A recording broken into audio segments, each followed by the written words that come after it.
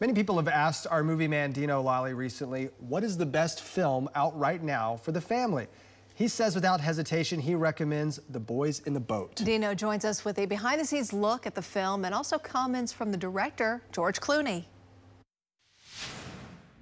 Hollywood has quite a few inspiring sports-themed movies, especially those focused on underdogs who rise to the occasion. But films about rowing teams are few and far between.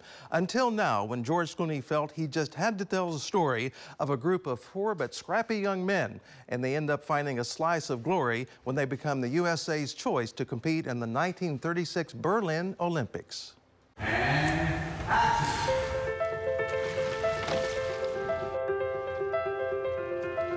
It's a boat full of underdogs representing an underdog nation. In 3, 2, 1, row! Rowing, particularly in the 1920s, was one of the most attended sports in the United States.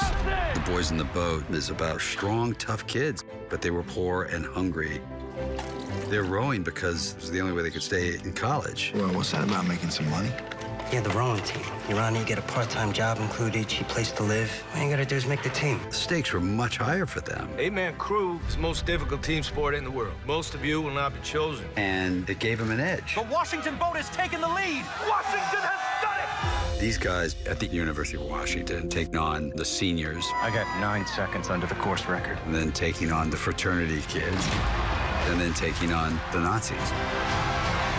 Every film we've ever seen that has an underdog in it, you're always rooting for.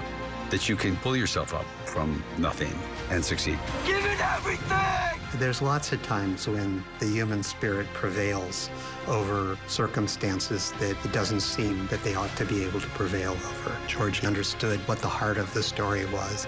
It reminds us of what we're capable of when we pull together. The actual story of what they went through was really spectacular. For all the people who didn't believe in you, as one, as one! I'll just add quickly, this is an exceptional family-friendly movie. It is inspiring, and it tells a wonderful story of how so many people came together and worked towards a common goal. It's enormously entertaining, and I can highly recommend it. I'm Dino Lalli, Oklahoma's own News 9.